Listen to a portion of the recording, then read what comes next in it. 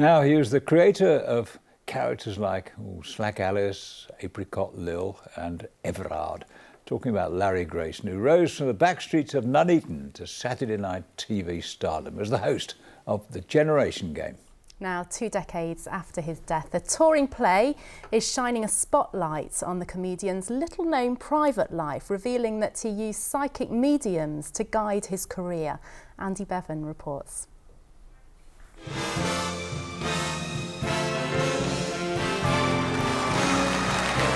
When Larry Grayson stepped out onto the stage at London's Dominion Theatre on November the 28th, 1994, it would be his last appearance in public. His opening line was strangely prophetic. They thought I was dead. In fact, less than 6 weeks after this short routine at the Royal Variety performance, one of the nation's best-loved entertainers was dead at the age of 71. Are you Pisces? No, I never drink. I'm Virgo. 3 days and 3 minutes with Larry takes place in the star's dressing room as he prepares for that final appearance. Grayson is joined by a spiritual healer called Mark, who's based on one of the many psychics the comedian consulted during his life. You a widow Twanky? Oh, yes. Twice nightly with the Mudlarks. 3 shows on a Saturday. Well, then you've known what it is to suffer. Oh, I have. Shut that door. Draft here's wicked. No, the thing is, you see, now I'm here, I've got the worms. No, the thing is... I was 4 when he died, so I did know of Larry, and I knew, because I do comedy anyway, so I kind of knew who he was, and I'd seen bits on YouTube and documentaries and things like that. There wasn't a lot to talk about homosexuality then. It was certainly not the done thing to be openly gay. But for some reason, people were quite happy to accept this incredibly camp man. And I think a lot of that has to do with the fact that he was so liked by people and eventually loved by them. Well, I'm worn out before I start.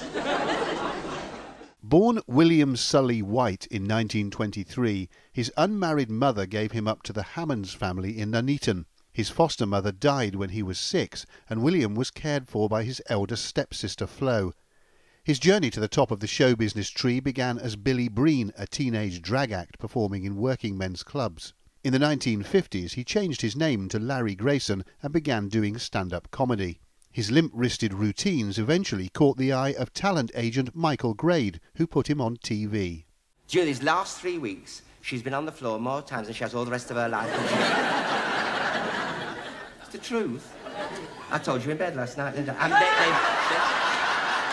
Despite his onstage persona, Grayson never came out as gay, nor did he publicly acknowledge his dependence on mediums to guide his career. But late last year, Larry's great-nephew, Mike Mallion, who still lives in Nuneaton, published a biography called Seems Like a Nice Boy, in which he tells of his uncle's psychic encounters. Even as long ago as the 50s, he went and saw a fortune teller in Leamington Spa, and she actually predicted that he would become a star, and it would have the year 7 in it.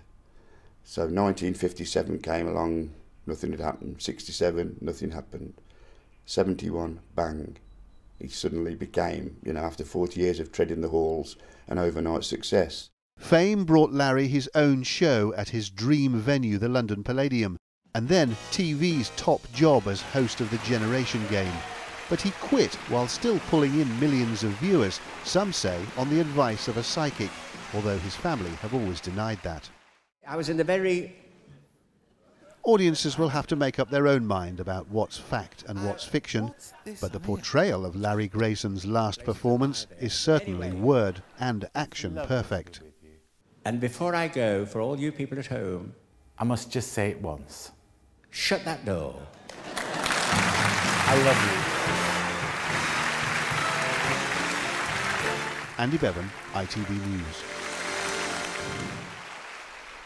Shut that door. It's got to be one of the most bizarre catchphrases of all time, isn't it? It's good to see it again, though, isn't it? And you can see 3 days and 3 minutes with Larry at Theatre 7 in Shrewsbury on Sunday, April the 24th, and the Festival Theatre in Malvern on April the 29th and 30th.